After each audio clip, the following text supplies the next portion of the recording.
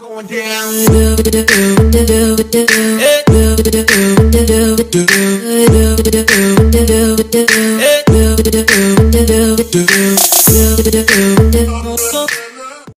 வீடியோவை பார்த்துட்டு இருக்க எல்லாரும் இந்த வீடியோக்கு கீழே இருக்க சப்ஸ்கிரைப் பட்டனை கிளிக் பண்ணுங்கள். கூடவே ஒரு பெல் சிம்பிள் வந்திருக்கும், அந்த பெல் சிம்பிளையும் ப்ரெஸ் பண்ணுங்கள். அப்படின்னா தான் நம்ம போடக்கூடிய வீடியோ உங்களுக்கு உடனடியாக நோட்டிஃபிகேஷனாக வரும்.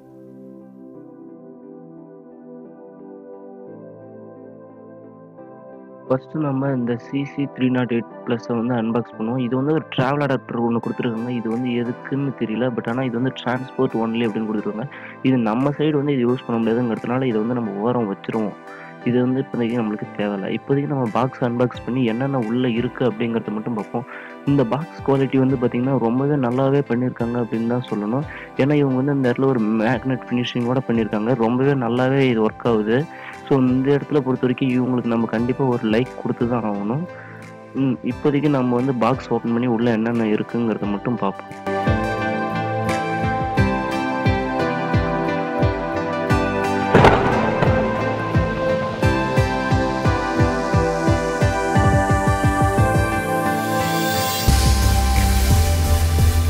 பார்த்தீங்கன்னா இவ்வளோ தான் இருந்தது. இது நான் முன்னவே சொன்ன மாதிரி இது வந்து நம்மளுக்கு தேவையில்லாது, இது ஓரமாக எடுத்து வைப்போம். அடுத்து பார்த்தீங்கன்னா ஒரு மேனுவல் கார்டு.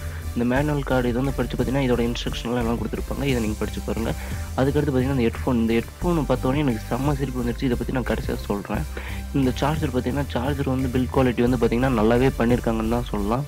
இதோட பில் குவாலிட்டியாக இருக்கும், இதோட குவாலிட்டியாக இருக்கட்டும், பில் குவாலிட்டி டிசைனை பொறுத்த வரைக்கும் கொஞ்சம் நார்மலாக தான் இருக்குது. பட் ஆனால் குவாலிட்டி வந்து இங்கே இவங்க வந்து ரொம்பவே நல்லாவே பண்ணியிருக்காங்க போகலாம். நான் முன்னாடி சொன்ன மாதிரி இந்த ஹெட்ஃபோன் வந்து பார்த்திங்கன்னா ரொம்பவே சீப்பாக பண்ணியிருக்காங்க. நான் அந்த ஹெட்ஃபோனை தெரியாமல் கீழே போட்டால் கூட உடஞ்சி கீழே விழுந்துடும். அந்தளவு ரொம்ப ஒரு மட்டமான குவாலிட்டியில் பண்ணியிருக்காங்க. பட் ஹெட்ஃபோனை நீங்கள் கொஞ்சம் வேகமாக யூஸ் பண்ணணும், டக்குன்னு இந்த ஹெட்ஃபோனை 2 பகுதியும் தனியாக பிரித்து உங்கள் காதில் வச்சிங்கன்னா சொல்ல முடியாது. இந்த ஹெட்ஃபோனோட 2 இதுவுமே தனியாகவே கையிலே வந்துடும். அந்தளவு ரொம்ப ஒரு சீப்பான குவாலிட்டியில் கொடுத்துருக்காங்க. பட் ஆனால் இந்த இடத்துல இவங்க ஹெட்ஃபோன் கொடுத்துருக்கிறது ஒரு அட்வான்டேஜ் தான். ஸோ இதை நம்ம குறை சொல்ல முடியாது. ஸோ அடுத்து பார்த்திங்கன்னா நம்ம ப்ராடக்டோட பில்ட் அண்ட் டிசைனை தான் பார்க்க போகிறோம். நம்ம ப்ராடக்டோட இந்த இதோட பில்ட் அண்ட் டிசைன் பார்த்திங்கன்னா இந்த ரைட் சைடில் பார்த்திங்கன்னா வந்து ஒரு அது என்ன சொல்கிறது, அது வந்து ஒரு கீ ஒன்று கொடுத்துருங்க, வால்யூம் அப் டவுன் கீ மாரி. அது வந்து ஒரு சென்சார் டைரக்டாக, அது எதுக்குன்னு நான் வந்து ஃபைனலாக சொல்கிறேன். மேலே பார்த்தீங்கன்னா ஒரு ஹெட்ஃபோன் ஜாக் கொடுத்துருக்காங்க. அது இல்லாமல் ஒரு ஆண்டனா கொடுத்துருக்காங்க. இந்த ஆண்டனா தான் வந்து நம்ம டேட்டா ரிசீவர் இந்த மாதிரி மேக்னெட்டிக் எதாவது இருக்கா நான் கொஞ்சம் டிடெக்ட் பண்ணுறதுக்கு வந்து ஹெல்ப்ஃபுல்லாக இருக்கும். அதுக்கடுத்து பார்த்திங்கன்னா அந்த சைடில் பார்த்திங்கன்னா வந்து ஆன் பட்டன் இருக்குது. நான் ஆன் பட்டன் ஆன் பண்ணிவிட்டு அதுக்கப்புறம் பார்த்திங்கன்னா முன்னாடி வந்து 6 LED லைட்டு கொடுத்துருக்காங்க. குவாலிட்டியை பொறுத்த வரைக்கும் இவங்க ரொம்ப வெயிட்லெஸ்ஸாகவே பண்ணியிருக்காங்க. ஸோ இந்த இடத்துலையும் இவங்களுக்கு நம்ம ஒரு ஹியூஜ் லைக் கொடுத்து தான் ஆகணும்.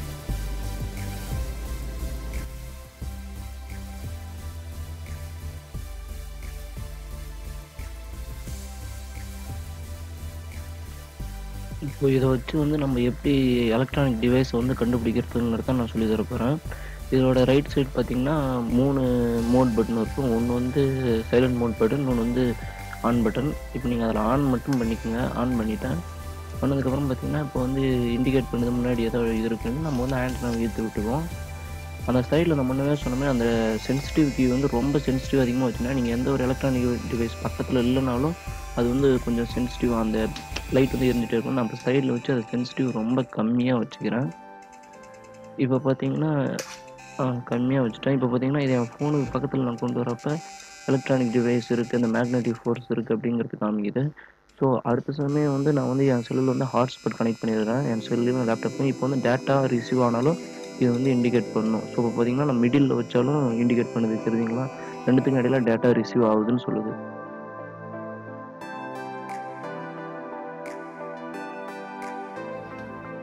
அடுத்து இதை வச்சு எப்படி கேமராவை ஃபைன் பண்ணுறது அப்படிங்கிறது தான் சொல்ல போகிறேன்.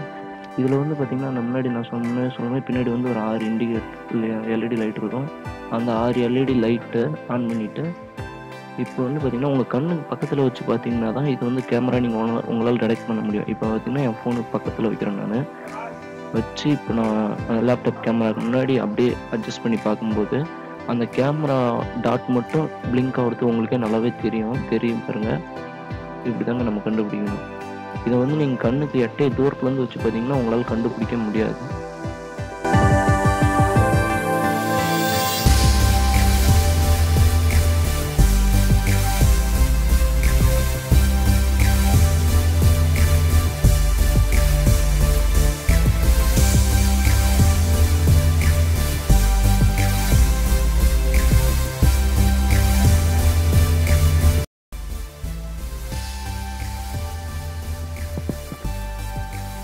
ஃபைனலாக பார்த்தீங்கன்னா இதோட ப்ரைஸ் பார்த்தீங்கன்னா அமேசானில் பார்த்தீங்கன்னா கிட்டத்தட்ட ரூ. 1020 ரூ.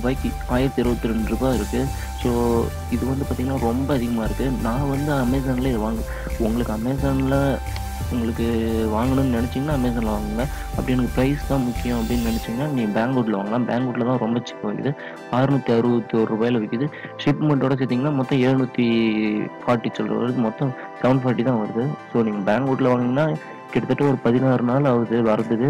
இல்லை உங்களுக்கு குயிக்காக வரணும் அப்படின்னு நினச்சிங்கன்னா நீங்கள் அமேசானில் ஆர்டர் பண்ணிக்கோங்க.